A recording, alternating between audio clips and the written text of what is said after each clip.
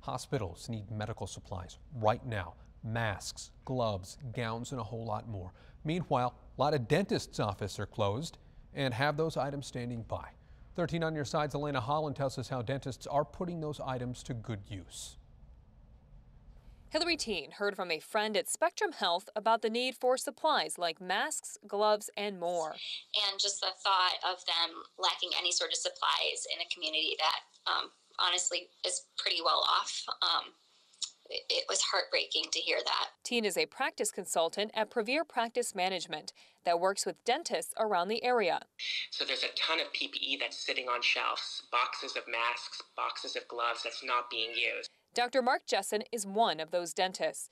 His office has been closed for more than a week and has no need for these items right now. Tien reached out to Jessen and other dentists and put together a donation drive Saturday. It's amazing. They set up a drop-off location outside Advanced Oral Surgery Center.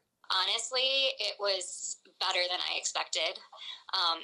I figured dentists would contribute, but the amount of support that we received, not just from dentists, but the whole community, was outstanding. Tien said the response was overwhelming. They had estheticians, spas, construction workers, painters, and more drop off unused supplies.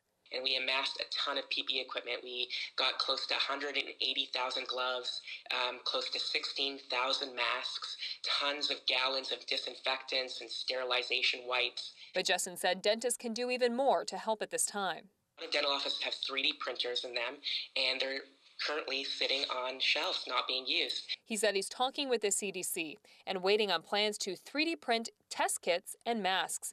And when that happens, they could be making hundreds a day. And for Tien, she hopes people understand how the dental community is doing what it can to help support their colleagues in the medical field during this time. Honestly, it brought me to tears when Dr. Jerry Kesnick and her team came to come pick up the supplies, because they were in tears, saying that so many lives are going to be saved because of the support that they received. In Grand Rapids, Elena Holland, 13 on your side.